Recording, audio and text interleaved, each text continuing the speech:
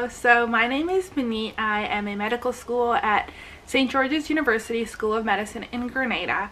I am going into my second year in just a couple of weeks, so I thought it would be maybe helpful for someone out there to be able to kind of hear from a current student about what year one looks like in terms of what the academic I guess the academic aspect of it is, but also in terms of what worked and kind of just lifestyle habits that may make first year of medical school a little bit easier. It is very daunting, just medical school in itself, but also moving to a whole different country for a lot of us. So I hope that this video is helpful and provides some sort of insight and maybe comfort for incoming students. And always my social media, everything is always open for any questions or any conversation that anybody may have. I will link everything down below. So I wanted this video to kind of just cover term one. So this will just an overview of what academically it would look like, but also just things that I found to be helpful and that worked for me.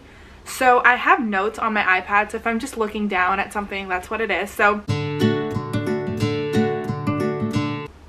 I will start by kind of giving an overview of what term one looks like. So in term one, there's 5 modules, and each module consists of small group labs, lectures, ultrasound.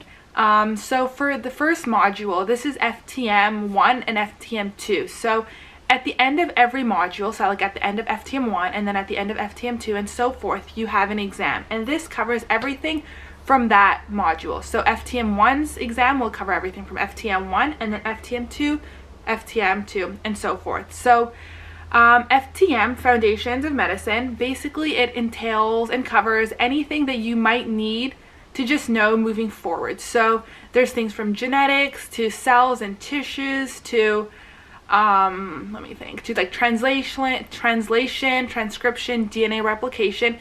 A lot of this is stuff that we've already seen. We've probably studied it when we were writing our MCAT.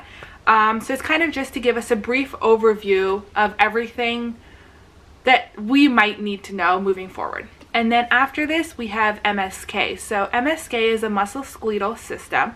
So this covers muscles and nerves and their functions and like any disease that's associated with this. And then this is, I believe, the longest module of term one, and for this I would really advise doing GRACE questions. They are assigned to us by the school, and they are very helpful, and I'd advise to at least get 2 to 3 passes of them. I know that seems like a lot, but it's very helpful to be able to see how things can be asked in an exam. And then one after this, we have CPR, which is cardio, pulmonary, and renal, and again CPR 1 and CPR 2. So CPR 1 focuses on everything related to the heart, so histology, anatomy, physiology, some brief pharmacology, and then any diseases that might be related to this. And same thing for CPR 2. However, CPR 2 focuses more on the pulmonary and renal aspect. So again, anatomy, physio, pharmacology, some like very brief pharmacology, histo, and there's a decent amount of math that's associated with this, but it's nothing that's too difficult. And on the exams, you do get a calculator and a whiteboard to like help you kind of figure everything out. So like I mentioned, every module has lectures, small groups, ultrasounds, anatomy labs, and sim labs, and they're all very helpful. It's kind of just an opportunity for us students to see the material that we've learned in lecture in a different way. So it can help, like for some of us, if we're like visual learners, like it might be more helpful to see something in like anatomy lab. But then if you're like an audio listener, or an audio learner, sorry, lectures are really helpful. So it's just a good way for everyone, for us students, to see everything in a different way. And so you have module exams, and then at the end of the term, so in December for me, or whatever the last month is for you of that term, you would have an anatomy exam. And this is basically just 25 multiple choice questions covering things that we've seen in lab throughout the term, and they're usually only first order or second order questions, so it's nothing that's impossible or anything that's too difficult, I would say, compared to other things that you will be doing in medical school. And then you have an OSPE exam. So this is, I would say, like the best way for me to describe it is like a practical exam. So you go in and there's 5 different stations, and for each station there's a standardized patient, and on the door there's a vignette with a scenario, and basically you're going into this room, and basically in this room you're going to do whichever exam or test that you think is the best for that patient. And all of these tests and exams are things that we have learned in small group, and we are provided with rubrics that like break down exactly how we're marked. So when practicing for this exam, I found it to be very beneficial to get it with like maybe 2 friends of mine and just like go through it and practice on each other and follow this rubric, because this rubric is how you are marked. So that is kind of like a recap of everything in terms of tests and exams for term 1. And so for study tips, so I know everybody says this, but do your best to not fall behind. Obviously you're gonna have a day where you do fall behind, and it's okay, but just try your best to not fall behind, because there's a lot that we are expected to like review every single day. So sometimes if you fall behind, it's very stressful to try to catch up. Nothing that's impossible, but just like it's hard, it's stressful, and you do eventually get the hang of medical school stress, but at first when you fall behind, it's just a different type of stress. But again, it's okay. Everyone's been there. I've been there. My friends have been there. You will get through it. And one thing that really worked for me was schedules. So I had a weekly planner, and I would write down on Sunday kind of what I wanted to get done for every day. So if there was like certain number of DLAs that we were given for that day, or the lectures, and I kind of wrote all of this down before going into the week. And this is all stuff that's going to be on Sakai, so you know going into the week what DLAs you have when, what lectures you have when you have small groups. And so it's just a very good way to kind of plan it out, because say for instance you have no DLAs on a Tuesday, but then you have like 5 DLAs on a Wednesday. Maybe you could do some of those DLAs on Tuesday just to help your workload on Wednesday. But again, different things work for different people, so that's just something that I found to work for me. And I tried to like limit it to like 3 to 5, but again, this is very hard because every day is different, but just something that you find is a doable amount for you. So something that you can plan in advance, and something that's doable. And also something that I tried my very best to do was do something fun every day for myself. It doesn't have to be anything that's crazy, but maybe like go to the gym or call my parents, or something that just kind of makes you feel like a human, because sometimes in medical school you're so go that it can feel like that's all your life is. And although a lot of your time is spent in medical school, it is very important to try to find some sort of balance. Like I had friends who like doing yoga, or I had friends that like going out for dinner with their friends. Like it can be an hour thing. It doesn't need to be anything that's crazy, but just do your best to be intentional and try to take some time out in a day for yourself.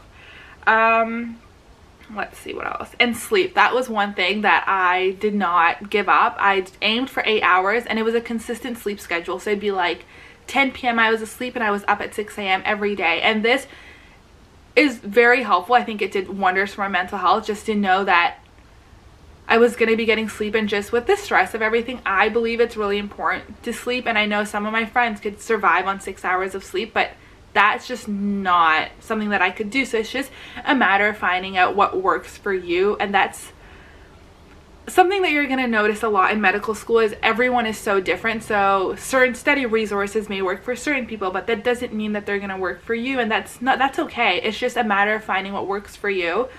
So I would really advise, just if sleep is something that you need and you know that you cannot survive with less than 8 hours of sleep, please don't sacrifice that. Like, there's other ways that you could adjust your schedule to make sure you're able to fit everything in without sacrificing sleep. Let's see what else.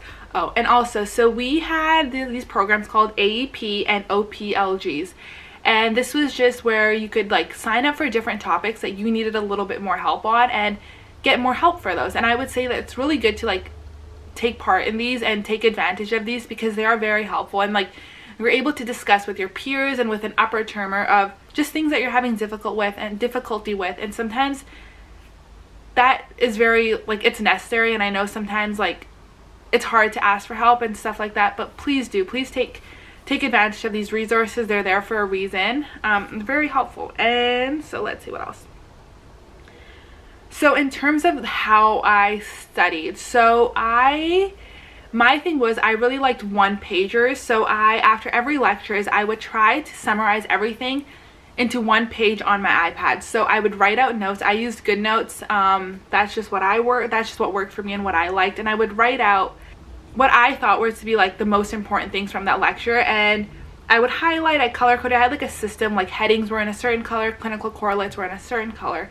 And so for the first, I want to say FTM1, FTM2, and MSK, my clinical correlates were kind of all over the place. They were always just like in my notes somewhere. But then when CPR started, I developed this system where I had a Google Docs going, and I would always list my clinical correlates that were like in the lecture notes, and then my next column I did their description or just kind of a summary of what it was, and then my last column was clinical symptoms or like clinical manifestations. And I thought that this was really helpful because I'm a very visual learner, but I need everything to be organized. So when I could see all of this like in a chart, it just helped me like learn it better. And honestly, whenever I could use a table, I made a table. So I would see if I could like summarize those lecture notes, that lecture, into a table, and if I could, my post read was making this table.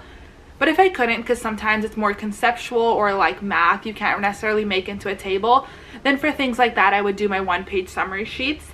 Let's see what else I have written down here.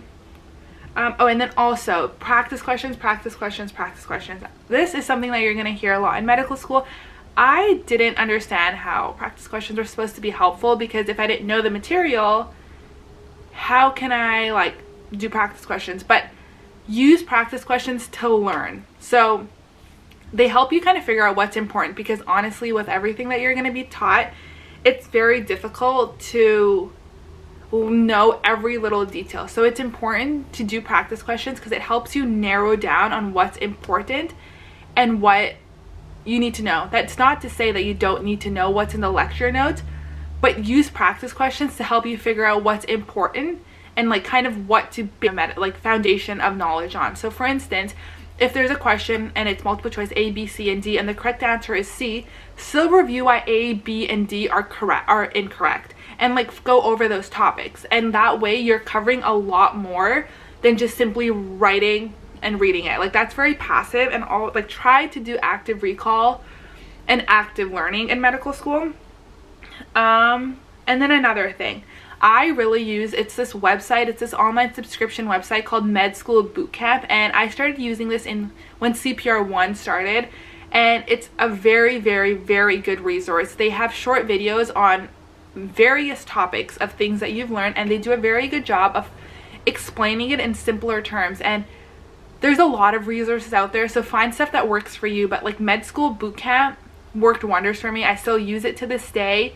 It does a very good job of helping you understand whatever that topic is, but it also often has mnemonics and stuff that help you memorize things and just like keep them in your brain, because there's a lot that you're gonna learn and you're gonna be like, oh my god, like how will I remember this? But those mnemonics and sometimes all these different resources, whichever one works for you, like hearing it from different ways or learning it different ways, it's very helpful and helps it stay in your brain. And last thing, medical school, I found to be like, I went through a lot of imposter syndrome term one, and I know a lot of my friends did too, and this is a very normal feeling, but just always keep in mind and always remember that you deserve to be in medical school. You are so capable, you are so intelligent, and any little hardship that you have, big or small, do not let it bring you down, and do not let it define who you think you are as a person, because you deserve to be in medical school. You worked your butt off to be there, so you deserve to be there, and do not let anything sway you from your end goal of becoming a physician, because you will make a great physician.